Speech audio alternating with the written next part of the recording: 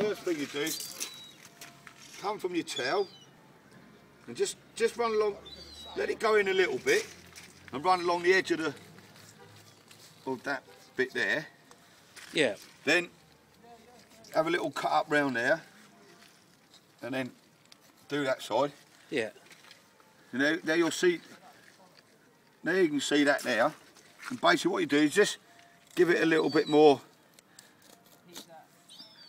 and kind of leave it like that. Yeah. Turn it over and the same again, but you're doing it from the reverse end because obviously you've got to start at the end. Yeah. And then you just do the same, and then you put your pressure on there, get it up in there a bit. Along the bone. Like the same thing again, yeah. Look, yeah. Just along the, what this bit's called, I can't think what this bit's called. And then you kind of come down there again, same side. Yeah.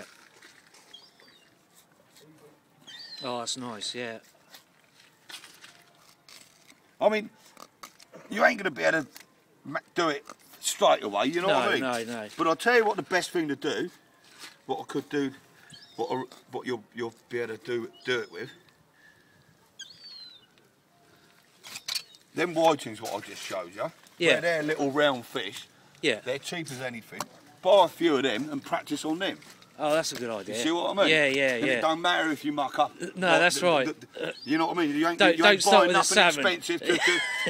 You see, but see, like now, that's where you would have found it hard, Jesse, because you've lost the after fish. Yeah. And if you've got to start doing it, even I can't do it like that. No. But where I've got it after, you know, you've got it mostly done now.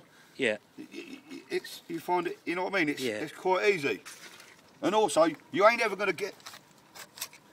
You're always going to get bones in this top end as well. Yeah. From about there onwards. Right. So all you basically do is you run your hands over there and you can feel them. Yeah. The best thing, I mean, you can pull them out of your fingers, but normally get a pair of what they use for their eyes, eye pluckers. Oh yeah. And you just basically go along, feel it, pull them out. Yeah.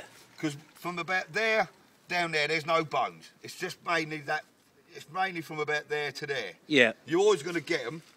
But you're like what's called deboning it kind of thing, you know what I mean? You could cut them out, but then you're losing a bit of fish. If you're going to be at home and all that, and you just like say, run your fingers along there, you'll feel them, and every time you feel them, you just get a pair of them, what I just said, eyebrow pluckers, and Bob's your uncle. That's brilliant.